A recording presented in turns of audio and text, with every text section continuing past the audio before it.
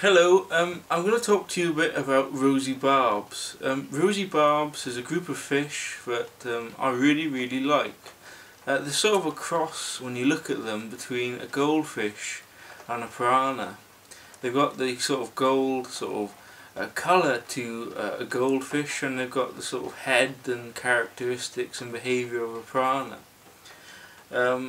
They're a big shoaling fish. They'll like big shoals. If you keep them in numbers less than, say, 3, that's when you have problems. They are susceptible when they're in low numbers, low density, to disease, and one of the characteristic behaviours, or in most barb species, the characteristic behaviour, which is where I'm saying the piranha bit comes in, is that they like the fin nip. It's not a big problem if you've got a lot of vegetation and you've got different types of fish in the environment and you've got a big density of them. So it's not a real big problem.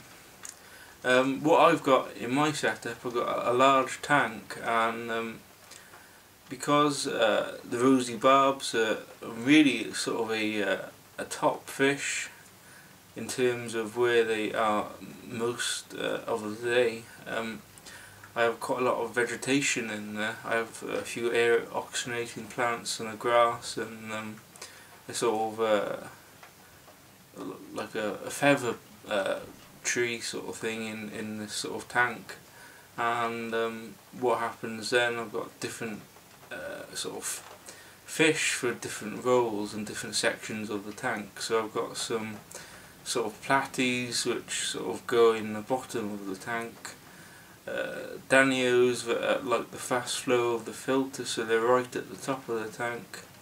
I've got paradise fish that are used to sort of highly vegetated sort of lowland areas like paddy fields, so they're right at the bottom of the tank.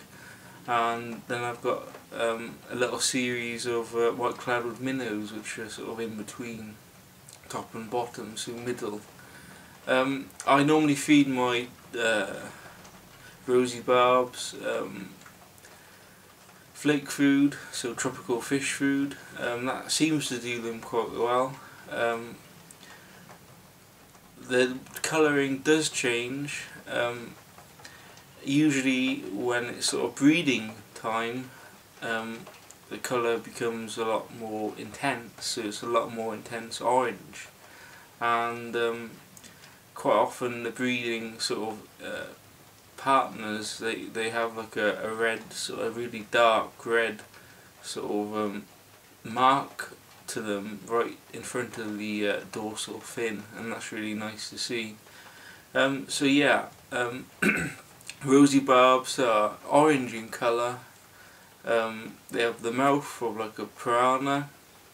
Their behaviour is like a piranha, and they've got a black spot just towards the tail or end of the fish. And if it's stressed, the fish, the sort of how strong that black spot is, it shows how happy the fish is. So if it's stressed, it will be less of a bang, say, than a happy fish, where the coloration of that black spot is much darker. So yeah, in terms of disease, they're quite susceptible to sort of anything really that a goldfish is susceptible for. They're open to fin rot, white spot, and like any fish, they're open to sort of water bowel disease, which affects the fish's balance. But overall, they're quite a cheap fish. You're probably talking about £2.50 a fish, and yeah, and you can get them from most big aquatic stores. So yeah, definitely a fish that I'd recommend if you've got the space, and if you don't fancy sort of the minnows, which are very small, and you haven't got a big tank, they're a great sort of in-between minnows and goldfish. So yeah. Anyway, I better let you go, and I shall speak to you again, and please comment, rate and subscribe. Thank you.